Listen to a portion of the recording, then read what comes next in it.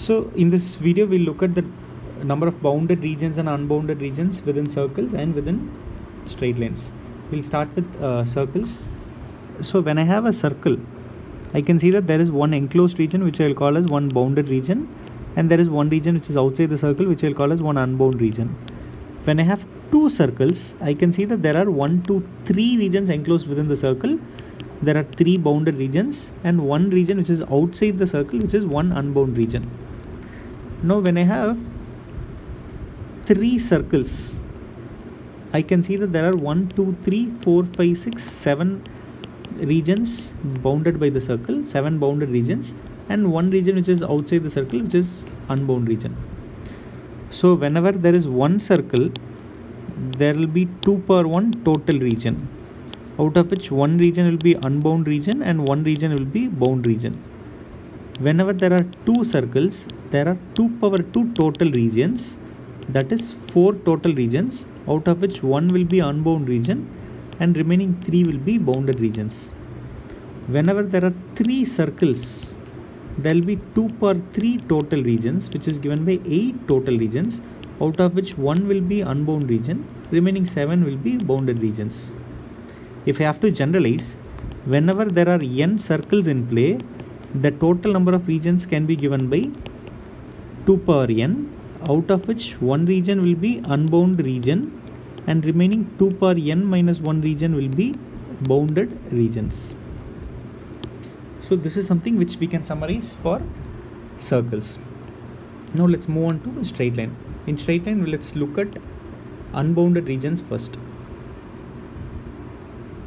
When I have one line, I see that there are 2 unbound regions, one above the line and one below the line. When I have 2 lines, there are 1, 2, 3, 4 unbound regions. When I have 3 lines, I can see that there are 1, 2, 3, 4, 5, 6 unbound regions. Let's not worry about these bounded regions, which will come back to it in the next part. Similarly, when I have 4 lines, line 1, line 2, line 3, line 4. When I have all 4 lines intersecting, 1, 2, 3, 4, 5, 6, 7, 8, I will have 8 unbound regions. So if I can generalize, whenever there are n lines intersecting each other, there will always be 2n unbound regions. There will always be 2n unbound regions.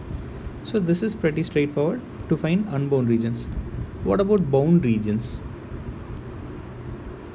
Let's start with one line first and let's see how the pattern keeps coming. When I have my first line, how many regions do I have? 0. When I have second line coming into picture, how many bounded regions do I have? Still 0. Now when I have my third line coming into picture,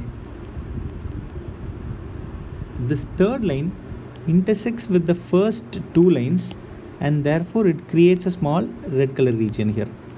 So my third line brings one new region into picture. What happens to my fourth line?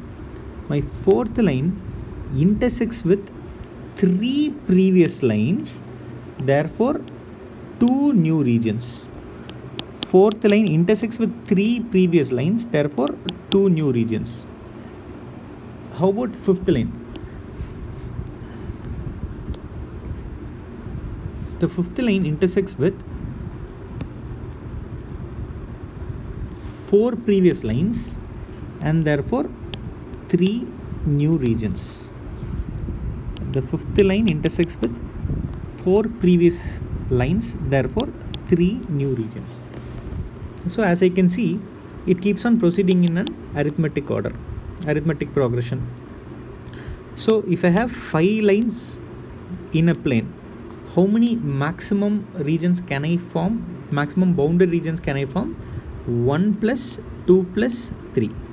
So with 5 lines, the total number of bounded region is nothing but summation until 3.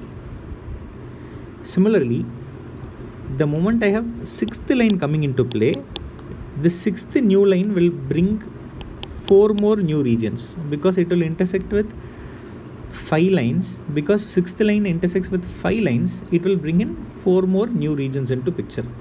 Therefore, if I have to look at how many regions, how many bounded regions will be formed by 6 lines, all I need to do is add 1 plus 2 plus 3 plus 4, which is given by summation of 4. So I can see a pattern here. So if there are 10 lines, how many bounded regions will be there? Summation until 8. Now summation, we have a formula. Summation from 1 to n is always given by n into n plus 1 by 2. So summation until 1 to 8, either we can manually add from 1 to 8, or we can just simply 8 into 9 by 2, which is 36. If I add from 1 to 8, I'll still get the same 36. So if I have 10 lines intersecting in a planes, I will have 36 bounded regions. Okay. So now we've seen the number of bounded regions for straight lines. Now let's look at a couple of examples. First example is, I have 17 lines in a plane. How many regions can I form at the max? How many regions can be formed by these 17 intersecting lines in a plane? So total regions we need to find out. So let's start with bounded regions and then move on to unbounded regions. So with 17 lines, when there are 17 lines, there will be summation until 15 unbounded regions. Just now we saw in the previous section. So summation until 15 bounded region. So which is given by 15 into 16 by 2, which is 15 into 8, which is 120 bounded regions. So with 17 lines, I can form 120 bounded regions. How many unbound regions? That is relatively easier. 17 into 2, 34 unbound regions. So totally I can form 154 regions from these 17 lines in a plane. Okay. Now let's go on to the next problem. I have 12 lines in a plane, out of which 3 are parallel. Now how many bounded regions and unbounded regions will I have? Now the question here is, if 3 lines are parallel, how many lines will be not parallel to each other or intersecting lines? Not 9 but 10 non-parallel lines. Let's look at it. Lines 1, lines 2, lines 3 until line 10. These 10 lines will be non-parallel to each other and they will be intersecting with each other.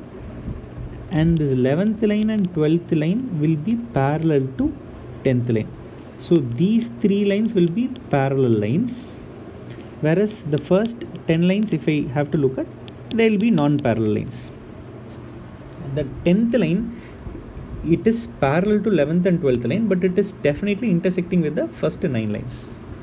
Okay.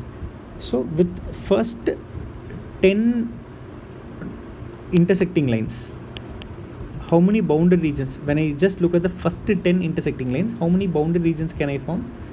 From 10 intersecting lines, I can form summation until 8 bounded regions, which is given by 8 into 9 by 2, which is 36 bounded regions. Or I can do the same thing manually. How do I do it?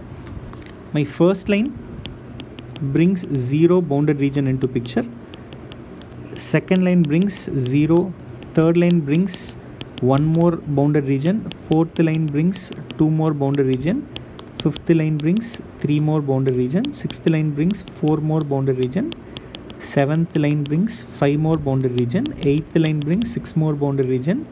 Ninth line brings 7 more bounded region. And 10th intersecting line will bring 8 more bounded regions. So if I add all these things, there will be 36 bounded regions by these 10 non-parallel lines. Now when I bring that 11th line into picture, this 11th line, because it is parallel with the 10th line, it will not intersect with the 10th line. It will only intersect with the first 9 lines. Because it intersects with only 9 lines, it will only create 8 new regions. And similarly 12th line also, because it is parallel to 10th line and 11th line, this 12th line will not intersect with the previous 11 lines. It will only intersect with the first 9 lines, and therefore it will only create 8 new regions. So the last 2 lines would only bring in about 16 bounded regions.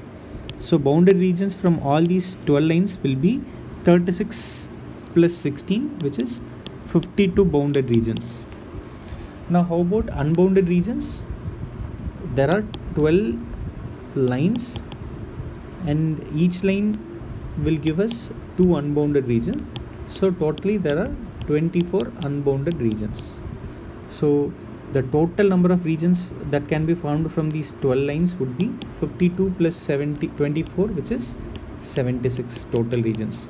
Out of the 76 total regions, 52 regions are bounded regions and 24 regions are unbounded regions.